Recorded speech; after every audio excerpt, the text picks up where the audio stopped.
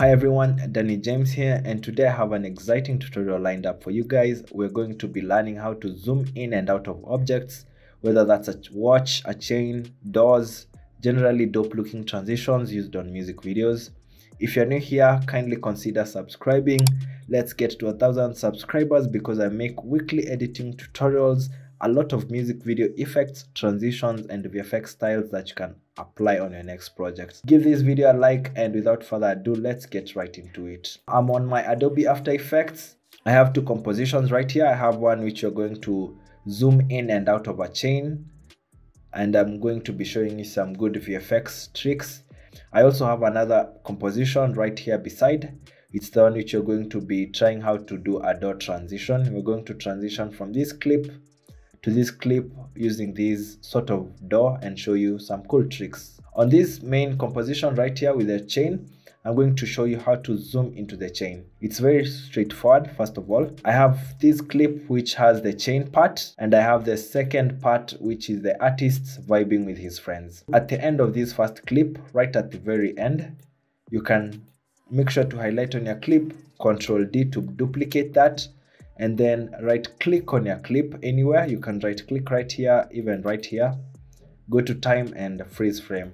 Now what that does, we have a constant frame which doesn't change, and if we extend it, it goes like this. If I hide this layer so that you can understand, right beneath we have the normal moving sequence. Only thing that we have frozen is this upper layer. Let me disable this other layer so that you can follow along well. What you want to do right at the beginning of this cut, just where we made this freeze frame, at this point we are going to make a mask around this area. You can use this pen tool. You can click on your pen tool and start drawing around the part of the chain you want to mask, like this. But in this situation, I noticed I won't get a perfect circle, so let me delete that mask. I want to get a perfect circle. I can go for this ellipse tool. You can select your ellipse tool, make sure to have clicked on your clip, and while you try to draw around it, it will create a mask. Now, of course, we can see what you're doing. You can go to your mask properties, and then you can change from add to none, and then click on the mask so that you can adjust it how you want to. And I've moved to my selection tool also. If I want to adjust these points, I'll click, try to not click on the video. I'll try to click on these mask, these points, and I'll drag them to the corners. If you need to highlight, you can highlight like this, and then you'll see that you are able to move all of them, or even two of them, like I've done that. And then it's time you can configure it to be a perfect circle if that's what you're looking for. Yeah, that's almost a perfect circle. It doesn't need to be perfect. It's a very fast transition. I'll go back to my mask properties, and instead of none, I'll change it to subtract. The alternative is putting it on add, and then you can invert this selection. So for now, I'll just use subtract. Right at the beginning of this clip, I'll go to my clip, hit S to get scale, and I'll enable this stopwatch. And from 100, I'll go a few seconds, and then I'll zoom into it. Once again, you can notice as I'm zooming in, there is some space which is being left. And I'll have to also add some keyframes, or I'll have to scale it up to this way. If you need your mask to be perfect, let me show you.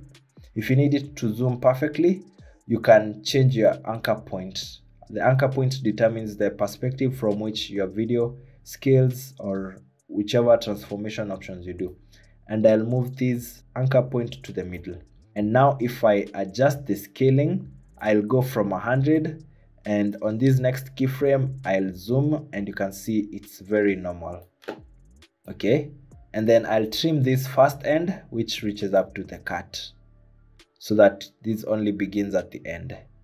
And I'll re-enable all the other video layers so that you can see what this looks like. It moves from this to this. You can make this zoom more realistic so that it can feel like a real camera zoom in, and you can add this motion blur, and you can see instantly it changes from this to this. It's like magic, like that.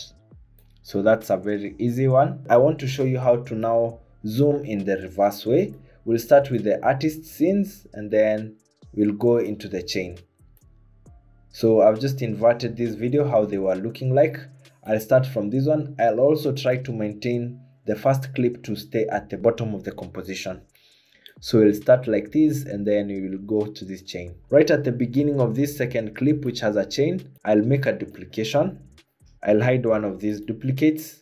And for this one, I'll right click, go to time and freeze frame. The advantage with this one, what I'll do, I'll just extend it to this earlier part so that you can have this freeze frame appearing. And then we'll basically do the same thing we just did in the first example. I'll create a mask around this chain. I'll get an ellipse, make sure to have selected on your chain. I'll select the ellipse and then I'll go right in the middle. I'll also disable this video so that you can see what you're doing. I'll go to my mask properties. I'll change it from add to none so that you can see what part we are actually selecting. And I'll try to drag this. If you want to adjust this, I'm just highlighting these anchor points so that I can put them where I want them, and anything else you can adjust using these pointers. Okay, that's done. I'll change the masking to add and then I can invert it. The other way, as I've showed you, you can put it on subtract. So we'll start with this video. Let me re-enable that layer again. I hope you were not confused. I'll go from this video and then it will go to this freeze frame. Now you want to play with the scaling properties, just hit S and then you can enable that scale, and then I'll push this keyframe a few seconds to the right or a few frames, and then in the beginning I can zoom in. But remember also what I showed you, I've hit Ctrl Z to do that. I want this anchor point to be right in the middle of this.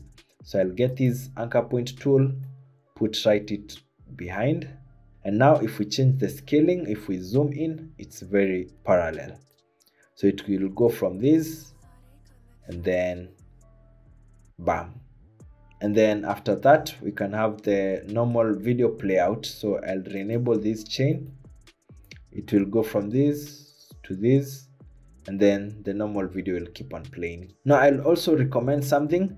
Right when this watch starts appearing, just go to this other clip, hit S, add a keyframe for scaling so that as it becomes smaller, you can also scale it to become a little bit small. Not necessary, but you can add that. You can see I've just moved from 100 to 90 degrees. Now that's really good. It goes smoothly from this to this.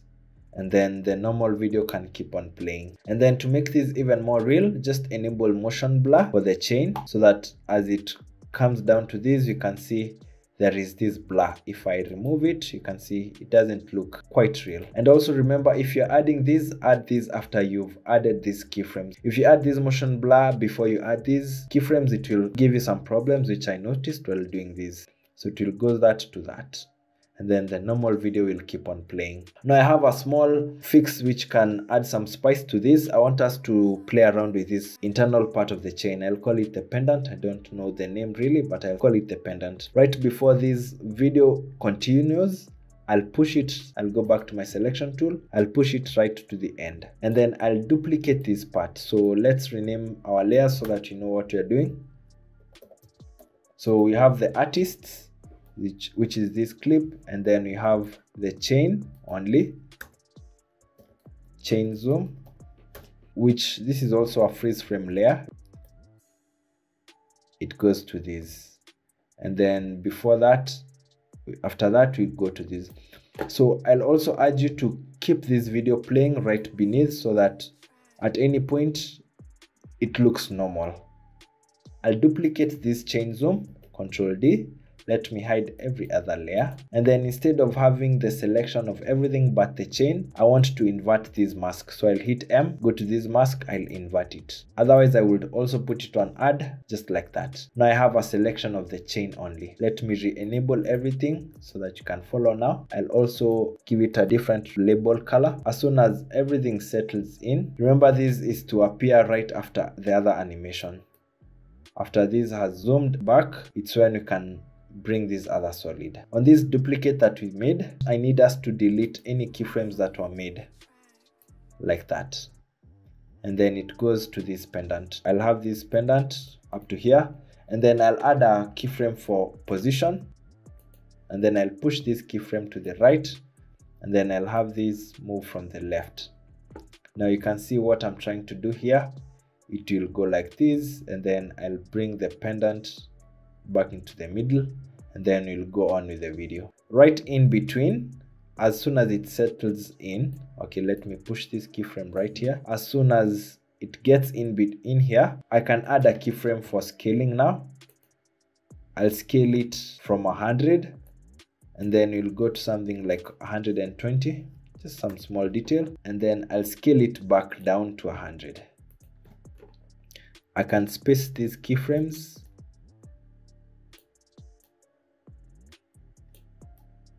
It will look like this.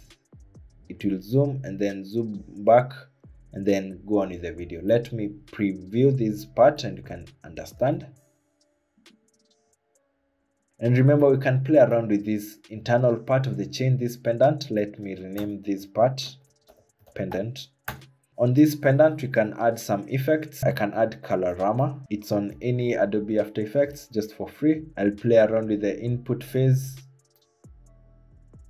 I can get any colors that I want.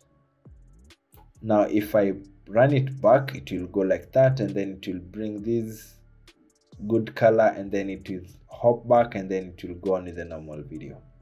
As you can see, this video which we let run in behind, it still goes on, and that's why it's important to have it right below your composition. I also forgot to highlight something. You see, like at this point whereby we had this colored pendant entering in, if you need it to not be visible, like appearing from this side, just drop this layer right below this one, and if we play it back, and it enters like it was not even there. So it's a really quick fix which can change the outlook of things very quickly. And then right after that, now let's go to this dot transition and I'll show you. It should be really easy to do this. I have the first clip, a performance clip of the artist, and a second clip, the same artist coming out of a shop. Right at the beginning of this clip, I'll duplicate this layer. I'll move that layer to the right because we don't need it right now. And then on this layer, I'll right click, go to time, and then I'll freeze that frame. So you have a constant frame which doesn't change. I'll go around it with a pen tool and I'll create a mask. With the pen tool, I'll just go around this door. You can go to full screen, doesn't have to be a perfect mask. I'll hit M on my keyboard to get my mask properties. I'll add the feathering to something like 7. I'll also invert this mask. So we have everything in the frame except the door and everything that is happening. Basically applying the same concepts. I'll hit U to collapse this. I'll bring this clip right before. I'll go to my scaling options. I'll hit S. I'll scale into it. Add a keyframe, and then a few frames later on, I'll put it back to 100. And whereby it gets back to 100, like this, it should go like this. The rest will come back. Right after this point, I'll drag back my clip. So it should be very smooth.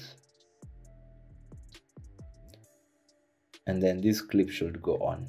And if we add the motion blur, and then on these two keyframes, right click on them, keyframe assistant, put them on easy ease. You can see after the easy ease, it's a very smooth transition.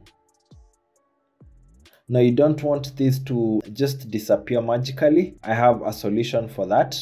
As it scales back to 100, you can add the keyframe for mask expansion so that it gets smaller with time. It will come from 0. And then as this clip ends, the mask expansion will make it less. Like and negative. Also the keyframe so for the mask expansion. Really and then right click, keyframe assistant, easy ease. Doesn't have to begin immediately. It can begin even at the final second. So that it goes like this. And then the video goes on like that. And that's it from me, guys. If you made it this far, thank you for watching, and if you enjoyed, certainly don't forget to leave a thumbs up, comment if you have any questions, queries, or suggestions that you'd like to see me do. Share this link with your friends, and I hope to see you in the next one. Peace.